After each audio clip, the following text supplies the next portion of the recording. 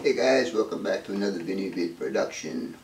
This is going to be a little bit of everything kind of video, mainly because I want to thank all you guys that have helped me, both financially and with support.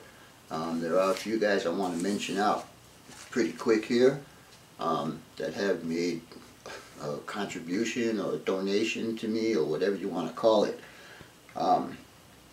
Manilow CSX and Glenn Watts, you know him as QR Outback, and Paul Kaufman, and there's a couple of guys that didn't want me to mention their names.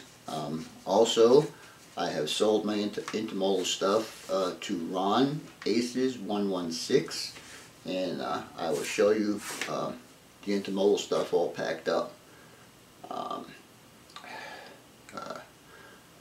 Also, I have been refraining from mentioning this person's name because I didn't want to embarrass him or don't know what the situation is, but after 5 emails and a personal message to this person, has not responded to me. His name is William Mosher. He owes me money for a t-shirt. I didn't want to make several trips to the post office, so I went ahead and sent his t-shirt out without payment. And he has not contacted me yet, so he's probably going to get a t-shirt for free. If anybody has heard from him, please ask him to get in touch with me. The situation started with him sending me a money order from Canada, and it was for $22, and when I brought it to my bank to get it cashed, they wanted $25 to cash it, which didn't make sense to me, because to cash a $22 check for $25 didn't make any sense. So I contacted him and told him I would mail the money order back to him, and he told me that his wife was going to set up a PayPal account. Well, that never happened, and so right now in my situation, William, I do need that 22 bucks. It's not a lot to you or to anybody else, but to me, it's a great deal. Anyhow, I'm going to take you out to train room number 2 and give you guys a little show about all the intermodal stuff and how it's packed up. And I want to show Ron that it's packed up and ready to go. He has paid in full. No questions asked about how much the price was. Pretty much had it sold 10 minutes after I did my last video. Also, we're going to go out to the work area, and I'm going to show you the kind of progress, or not progress, I'm having with Devin's build. So stay tuned and we will be right back. Alright guys, we're out here in training room number 2, and this was the area where my intermodal yard used to be. As you can see right there, 2 boxes with all the equipment, cars, cranes, and everything else in these 2 boxes, and I intend to put these 2 boxes into one larger box to try and make the shipment to Australia just a little bit safer.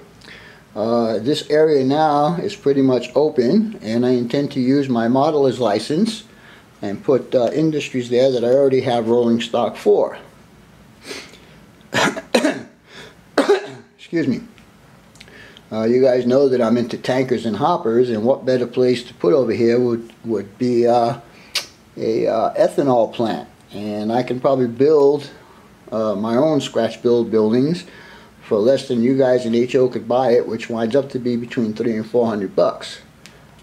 So that's one intention for this area, and I'm thinking that it'll take up half the area, and then the other half I'll figure out something else to put in there.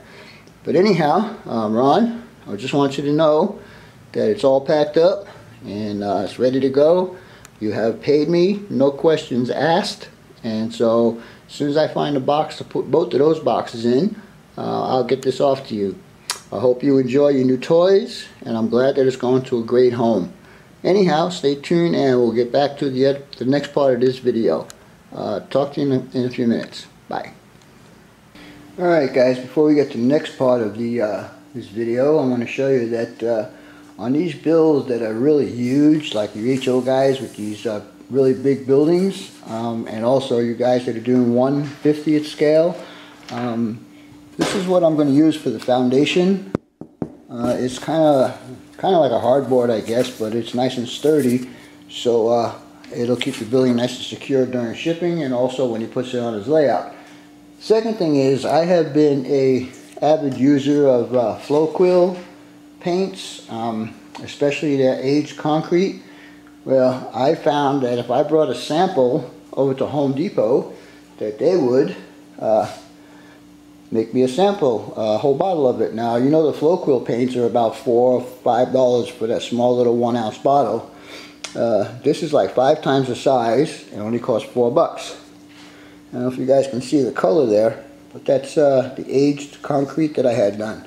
Also, while I was there, I looked at their bargain shelf and I found this another bottle here, and I don't know if you guys are going to be able to see that, but the price was 50 cents. And it's kind of like a beige color, which would be good for ground cover or even another structure if I want to do a structure in that color. So anyhow, and finally, the third thing that I bought, and the reason for this you will see in the next part of the video, is I bought some Quick Stripe tape, and as you can see it's red, and that is because of the next part of the video. I will show you what is going on with that. Anyhow, so stand by and we shall be right back. Alright guys, we're back out here at the work area, and I did, at the beginning of this week, if I can find it, did go out and buy the 3M supposedly easy on paint on painted surfaces, and supposed to leave you a nice crisp straight line. Well, I guess they can take that and put it in the ocean and drown it, because this was my second attempt at doing it, these lines, and as you can see, it did not leave me a crisp line, and it is definitely not safe for painted surfaces. So I have a couple of choices here. Either I sand that all down and I don't put any lines, which is not a Vinny built structure, or get rid of all of these walls and start over again, and that's not going to happen.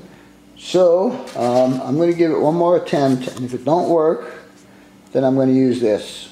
I'm not against this. This happens to be a very good striping.